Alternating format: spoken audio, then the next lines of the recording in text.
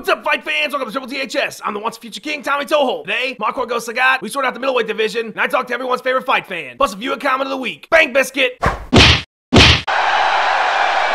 What a week it was, fight fans. Civil Engineer versus Burrito Engineer in the next season of Tough. Rampage called out Sun in preparation for his fight with Glover Teixeira. And after a supercard that disappointed like the last episode of Lost, we were treated 2 free cards that delivered. The weird cousin that nobody likes known as Strikeforce put on a hell of a show. The Dean Amin went heavy flow in his loss to Grayson number 370. Nate the Great threw the Tiger uppercut and nearly knocked Tyron Woodley's head off. And Luke Rocco got the decision win over Katy Perry to keep his strap. Earlier in the week, the UFC had a card that aired on the Bigfoot of cable channels Fuel TV. From top to bottom, the card kicked all kinds of ass. Topped off with James, That's Not a Knife, This Is a Knife Tahuna, and the Executioner going rock'em sock'em robots on each other's faces for 15 minutes. The main event saw Godzilla Weedman making Mark Munoz look like a coastal Japanese city as he handled him on the ground with ease, threw about 5,700 submissions at him, and then finished the fight with a short elbow that knocked the stupid haircut off Munoz's head. The only thing worse than Mark's haircut was Josh Rosenthal letting Weedman pummel Munoz for a few hours before realizing he was dead and shooting more blood out of his forehead than the elevator in The Shining. With the win, the young gun called out the Spider Goat, but he ain't the only guy lined up to lose against the champ before he fights GSP. Now that the rivalry with Westland's finest is over, about 17 people have come forward claiming they should get the #1 spot. Belfort, Bisbee, Lombard, Belcher, Evans, Bosch, Stan, Henderson, Kokoshuko, Frank Dukes, Mayor McCheese, and the Castle Seabiscuit are all on the hunt. I will now give each fighter a chance to plead their case. My hand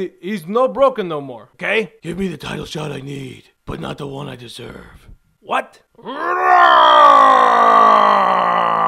Thanks, Hector. I would gladly pay you Tuesday for a title shot today. Ha! America. Fuck. Nope. Put that cookie down now! Okay, never mind. The fighters aren't the only characters that make up the MMA community, fight fans. Ring girls, cut men, promoters, and of course, that guy at the bar when you're trying to watch the fights with your friends. He's MMA Bar Guy, and I brought him here for a quick one-on-one. How you doing, guy? Hey, what's up, bro? Just here at Hooters prepping for the next big one this weekend. Pretty sure my waitress is hitting on me. You sure about that? Pretty sure she wants the D, bro. She's been smiling at me when she brings me drinks, called me hun. I'm just like, easy, lady, hands off the merch, you know what I'm saying? What can you tell us about the upcoming fights? Dude, these guys better stand and bang till somebody goes down. Nobody wants to see technique and all that stupid crap on the ground where they roll on each other. What are they doing down there? Get a room, right? That's called Brazilian Jiu-Jitsu. Don't try to tell me about fight stuff, bro. I hit the heavy bag at LA Fitness like every day. I challenged Chris Lehman to a fight once and he pussed out and didn't respond to my tweet. Saw UFC 1 on pay-per-view. Me and Dana are bros, dude. My buddy's really good friends with him. So don't tell me about Brazilian Jiu-Jitsu or whatever you're talking about. You want to go? Where are we going? I'm talking like go, bro. You and me behind Hooters, go time. These fights get me jacked, man. They make one of y'all stupid-ass comments the whole fight and ruin the experience for all the people watching here at the bar. That sounds about right. Anything else you'd like to add? Yeah, bro. My slow pitch softball league is starting up, and we need some more guys. Come join the Shockers. We're the 7-time league champs. No doubt in my mind. Thanks for coming out. Viewer comment time. Take it away, Bar Guy.